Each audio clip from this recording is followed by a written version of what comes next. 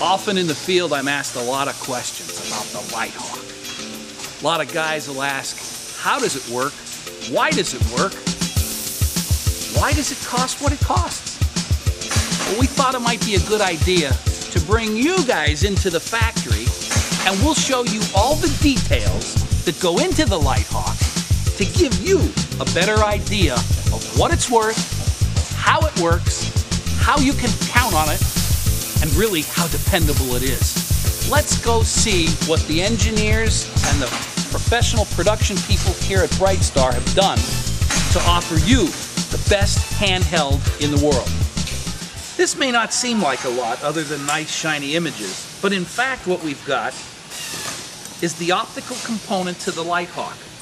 Everybody's concerned about the LED power in lumens. Of course that's important for an LED, but a Lighthawk takes the power of the LED, collects the photons, and gives it a direction. How do you do that? With a nice, shiny, deep dish reflector. You've got to mate the LED, which obviously has to be high output and powerful, to a very shiny, well-engineered reflector. It's the optical package that makes the difference. Here's something interesting. Here's an actual LED on a board. Now what's the importance of this? Notice the LED needs to be powered, hence the two wires behind it. Okay? This gets mounted, powered, put into the optical reflector, and voila, we've got an optical unit. It's interesting to see. These aren't fish eyes, these are LEDs. Here's an idea of how the bodies to the Lighthawk come into the factory. These units aren't plastic, these are super tough nylon. The firefighting market is a tough one. It goes through rigorous environments. Heat, water, cooling. They even get run over sometimes. And how do they survive? Super tough nylon on the Lighthawk.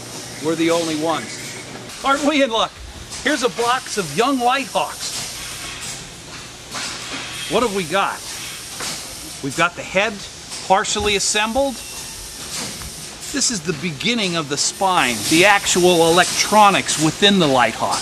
This is a very sophisticated lighting tool. This is like the spine, where all the information is transferred to the very important PC board in the back. Switch, connections for the power core, the power source itself. Let's see how all this is done.